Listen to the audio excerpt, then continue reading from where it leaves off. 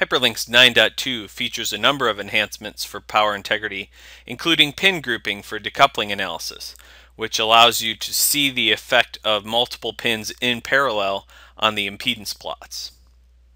So if we go and analyze this 2.5 volt plane and do a distributed analysis at two different pins, one towards the outside of the pin field and one towards the inside of the pin field, we can see the results.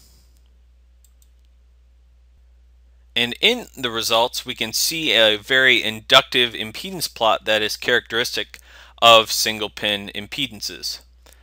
Note the two pins are almost overlapping. They have very similar impedance plots.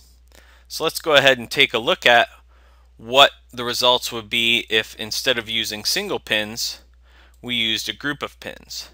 This allows us to see the effect of all of those pins in parallel on the actual impedance plot.